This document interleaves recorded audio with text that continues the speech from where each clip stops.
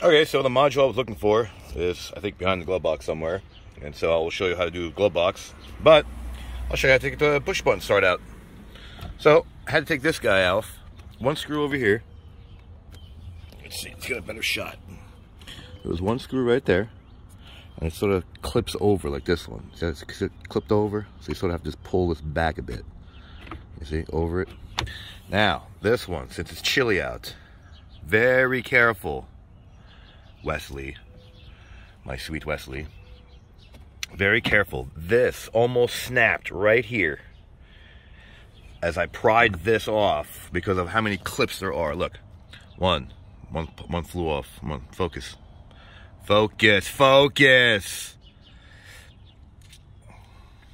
Yeah. All those to hold this little piece of plastic up. So with that out, show you how to get to the push start. There you go. 2 screws. That's what it looks like, and it pops out. Is there one on the other side? No, 3. There you go. 3 screws. And one hidden back there by my finger. There you go, right there. Woohoo! So that's how I take a push button start out. And might as well get the heat controls out. This is part of the radio, so I'll probably take a picture of that too. I mean, video of that. So this one's only for the push start, so it's not mix them up.